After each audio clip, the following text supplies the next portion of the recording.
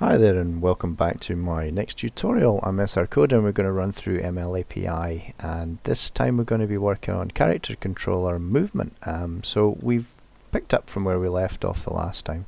Inside of our project we've got a very simple player prefab and the network manager where we can start hosts and start clients and connect up. This player prefab obviously is a bit rubbish, so we're going to try and make this a little bit better. So right now we need to be able to get this moving around, so we're going to start real simple with a character controller. So if you remember rightly the last time, so I'll make this big, so the player mesh right here has got a capsule collider on it. The first thing we want to do is just get rid of that component. We want all of the kind of collision and stuff to work on the top level one. So if we want to be able to transform synchronize the transform across the network, we're going to have the network transform component. So you'll find that again inside of the MLAPI folder, and we'll just choose network transform. So this will synchronize the network for this network object. The next thing we're going to do is create ourselves a character controller from the physics menu. So character controller is pretty simple, and we're just going to write some code to move this character controller around, and hopefully we'll see it working across the network. So we're actually going to code that from scratch just so you can see the process. So we've just need to create that code, so we'll click create new C# code, and I'm going to call mine player movement because it'll be for player movement. And just once this compiles, we'll just put player movement onto the player prefab. So click on player and drag that on, so it's on the top level right here. And we're just going to write a little script to grab a hold of that character controller and move it around with some input. So hopefully we'll learn some stuff along the way. So we're just going to write this kind of like as a local script without MLAPI right now, so I can show you what happens when you don't do that. So none of this should be unusual to you. So I'm going to get the character controller component with and cache the value. So at start we're going to say get component and then use character controller. That allows me inside of the update to use that. So what I might do is just separate these out a little bit. So if I make a new method, and we'll call this move player,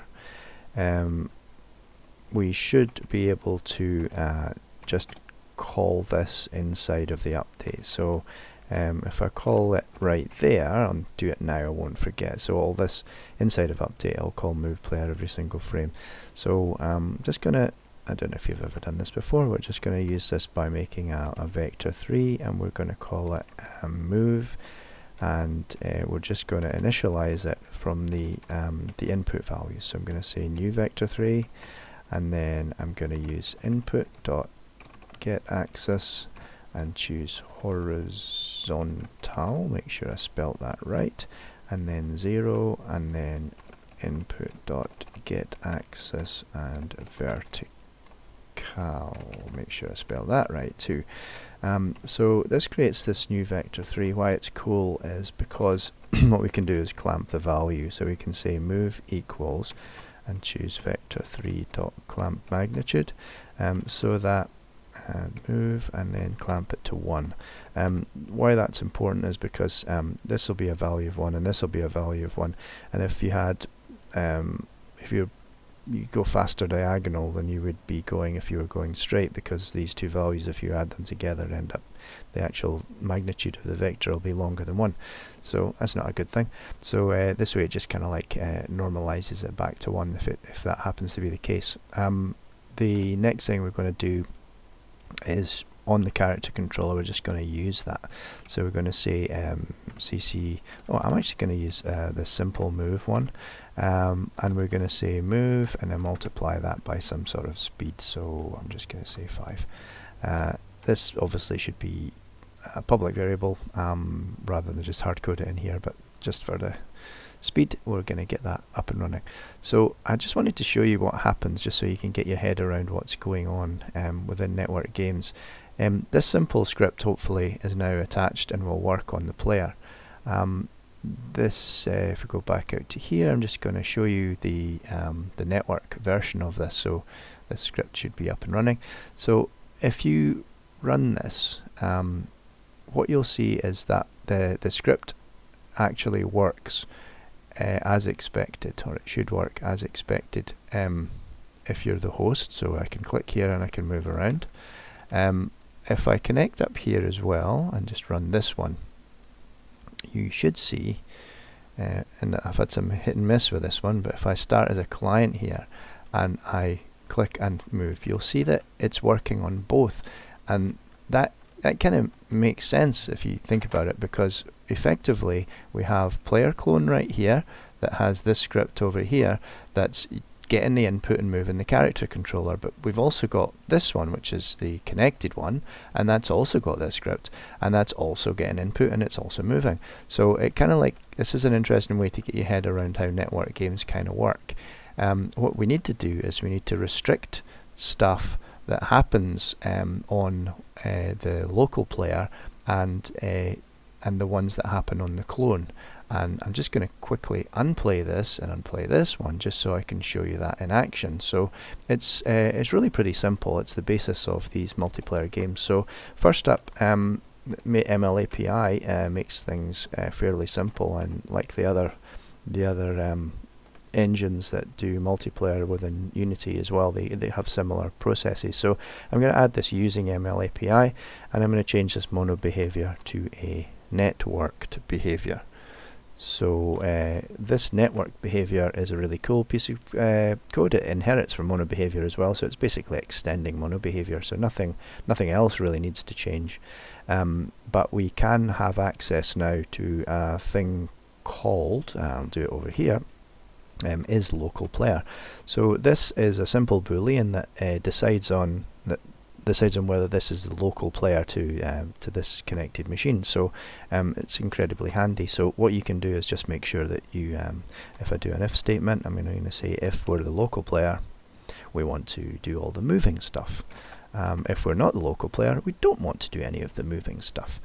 You can separate it out, and you just have to think hard about, when you're coding, about what it is that you need the local player to do, and what parts of that, if any, you want the connected clients to do. And there's sometimes a situation where you have to separate things out so that they don't all happen at the same time. So this move player method will only get called if we're the local player. So in theory that should have solved the problem. So I do want to test this, and you just bear with me while I do this, because I want to make sure that it does work, and just to prove it to you, and then we can go a bit faster with some of the other stuff. So this should be ready to run, and we'll hit the play here, click on the network manager, go down to start host, so this guy can move around, and hopefully if I click over here and play on this one too, and make sure network manager's up and start the client, we should see that we're moving around independently this time. So the local player is clearly this one right here, and if I click over on this side, the local player is clearly, for this machine or this instance, is this player over here. So hopefully that makes things a little bit clearer about how that works, and how IsLocalPlayer is such a great addition to the coding that you're going to do for multiplayer. Alright, so the next thing we really want to do is just get some mouse movement for this player. So I'm just going to make this big, and we'll make some changes. So I want the camera to be part of this player as well. So if I just, on top of the player, if I create the camera as well. So this will just be our player camera. The camera, we're going to leave everything as it is. And just so I can see which direction the player is facing in, I'm also going to add from the 3D object a cube, and this cube is going to be a child of the camera, so I'll just drag that on.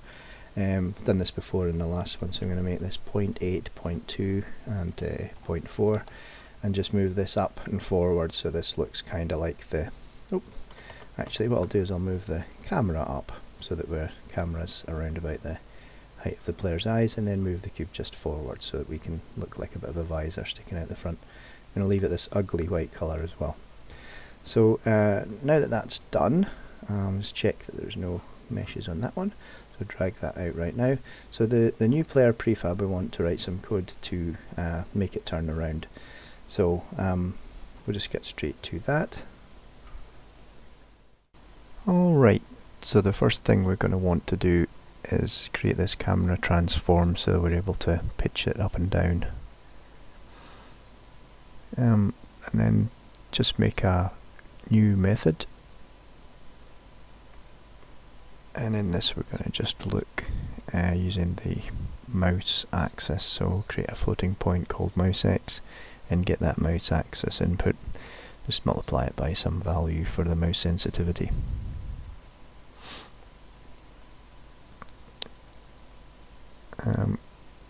Next would just be rotating around the y-axis.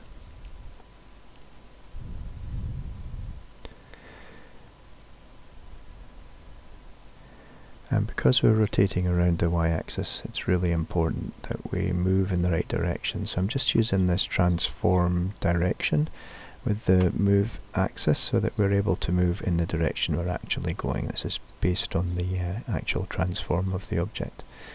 So we'll just test this now, make sure that we can move in the direction that we're supposed to be facing.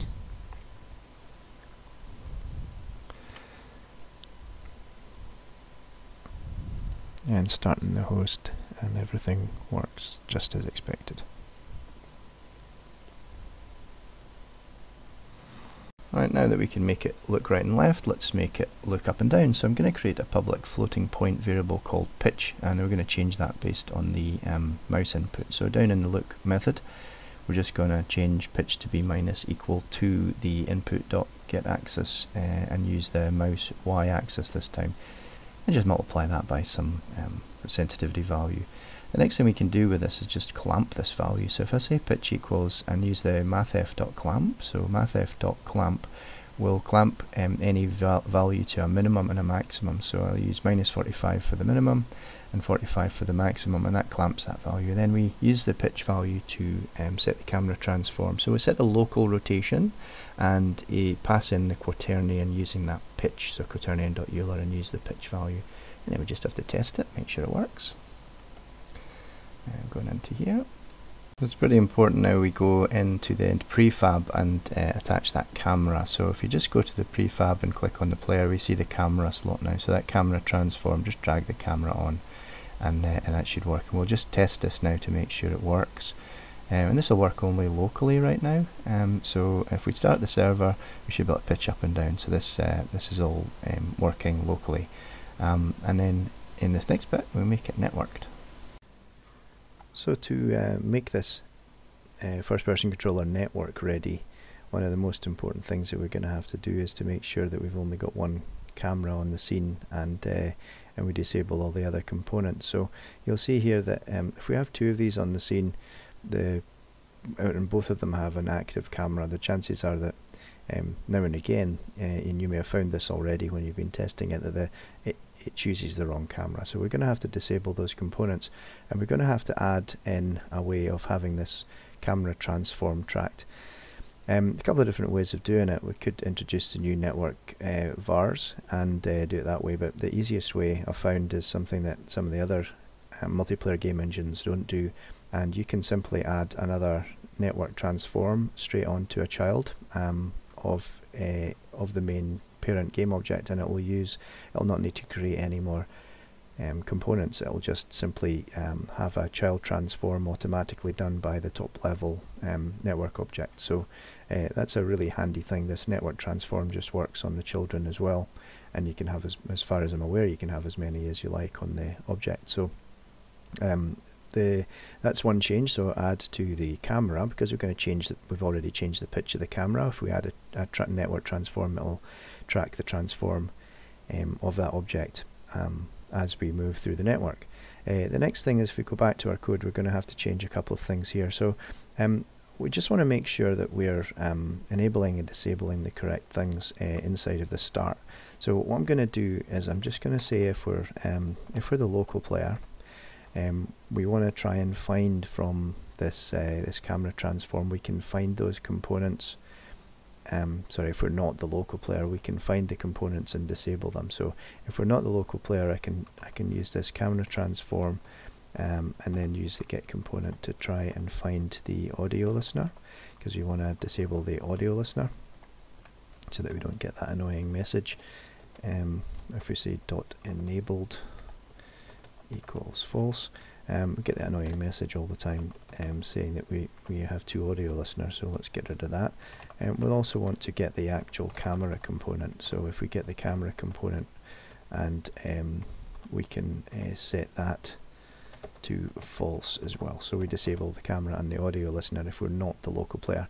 If we are the local player, so we'll do an else, then we definitely want to find this character controller component so that we're able to access it later on in our code.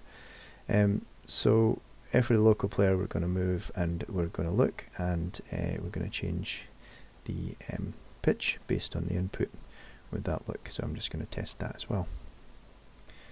So we're back in the game, and you can see we've got the pitch as we move up and down. I'm working on the right hand side one here. As we move up and down, you'll see that on the left hand side, the host there, that the pitch of the character goes up and down also, and that'll be it's done really smoothly. You could do it with the network var way, but I found that this is a really smooth way of doing it. So we have a very simple movement networked across the game. And in the next video, I think what we're maybe going to try and do is get rid of this horrible menu so we can have buttons on the screen, or perhaps we'll work on shooting in the next one. Stay tuned for the next videos. I hope you're enjoying it, and please like and subscribe. Cheers.